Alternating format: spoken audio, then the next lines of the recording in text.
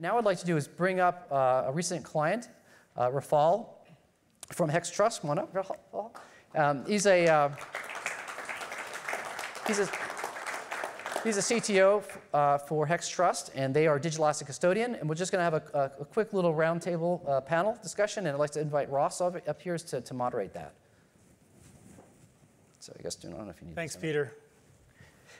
So hopefully that wasn't too deep for all of you, but the important part there for me was that Peter kind of unpeeled the onion and just one thing that we have, secure services containers, and hopefully prove to you why this technology is not only unique, but it's something you really should look into.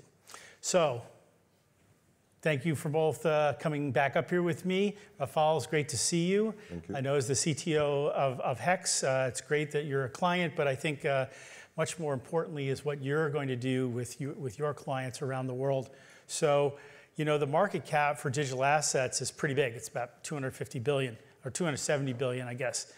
But the market for derivatives is 600 trillion. So that's a big gap.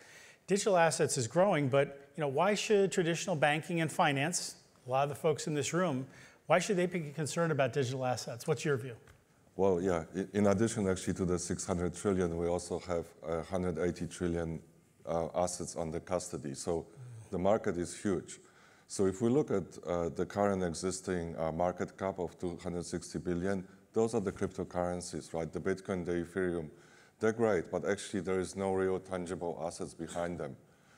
When things become really interesting, when we take this 800 trillion, 600 trillion assets and realize they can be digitized on blockchain in a much more effective way than any other form of representation.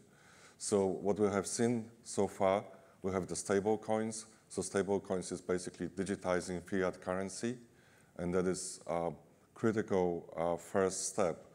Digitizing fiat on blockchain allows you to do end-to-end settlement and clearing on-chain, right? Removing all the different hops.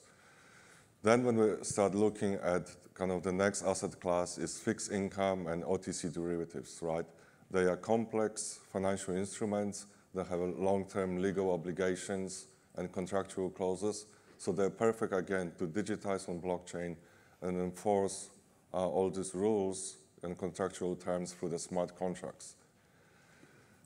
Then the next asset class that will get digitized is the private equity, right? So private equity, venture capital funds. Today, if you want to invest in a VC fund, you need to have at least $500,000 US, and it's going to get locked in for 7 to 10 years.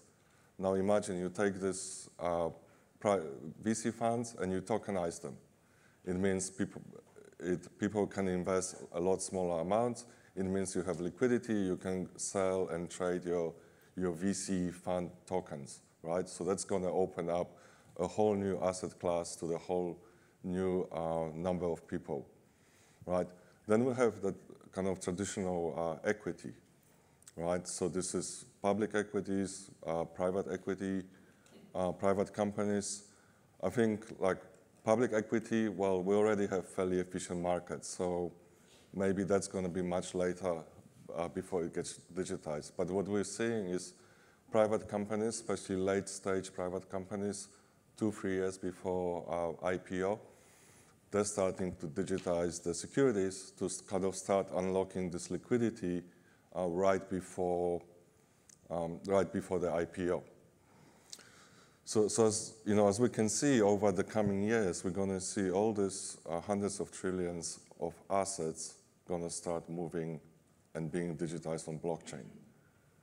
But what is the challenge with blockchain? It's very different, right? You take your existing back office system, it's not going to work, right? So you need this new level of infrastructure to be able to manage, operate, and transact these digital assets, right? So that's what we do in Hex Trust. So our mission is to enable financial institutions to participate and innovate in the digital assets markets, and we offer institutional custody, settlement and clearing, and issuance. Thanks, Rafal.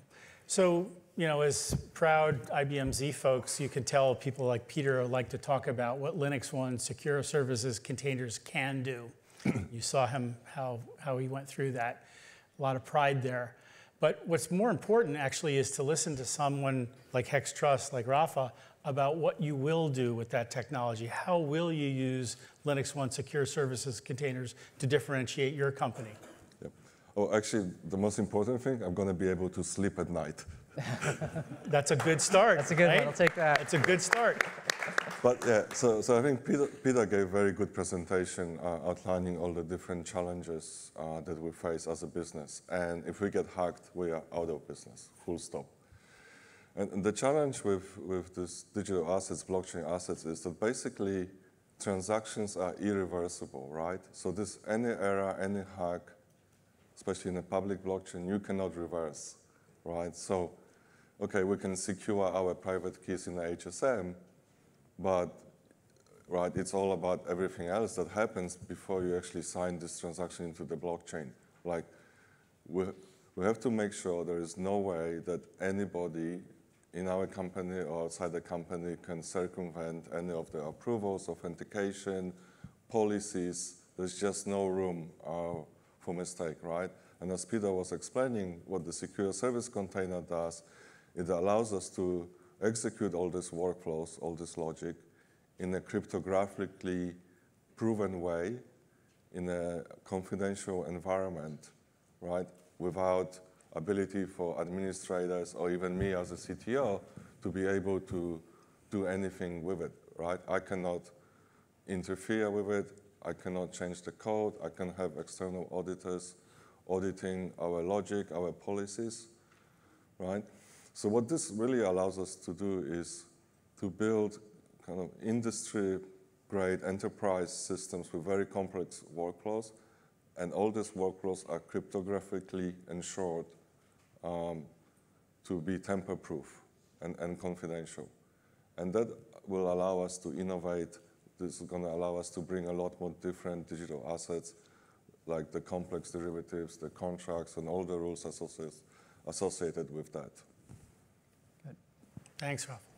So, to Peter, let me direct this to you. You know, IBM and Hex are working together. What do you see as the future in the digital asset space? Well, I think the first thing is that there needs to be a lot more education. As you know, it becomes more and more commonplace to talk about digital assets, most people will just like, well, you know, I know how to do this. I'm technically savvy. I'm just going to go ahead and use my little toys over there to look after my crypto, right?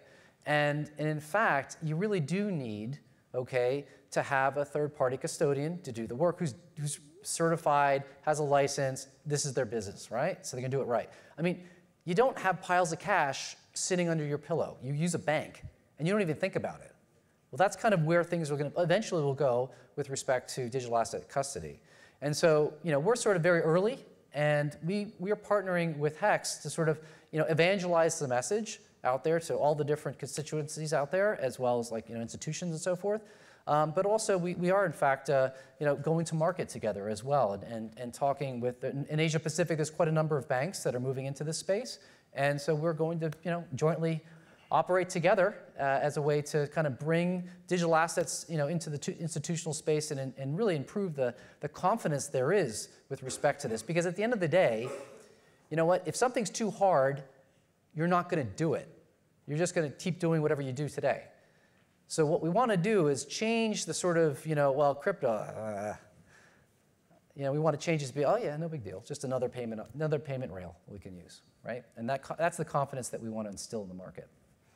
Yeah, and just from an IBM point of view, I mean, we're very much behind blockchain and digital assets, digital ledger technology, and how we really think it's going to change the world, how it's going to make the world more agile, cut out a lot of the cost of doing business, cut out a lot of the time of doing business, you know, days of doing business sometimes, now down to seconds, and it really is going to change the world over time. And hopefully we didn't scare you too much talking about all the holes from a security point of view that are out there in the market today with cryptocurrencies and other digital asset solutions. We weren't trying to scare you. We're just trying to make you aware so that you don't go down the wrong course and you consider technology that could really eliminate and make yourself immune to those different types of threat vectors that, again, Peter and Rafal have discussed here today. So with that, thank you for joining us today. Really appreciate it. And thanks. Thanks, sir.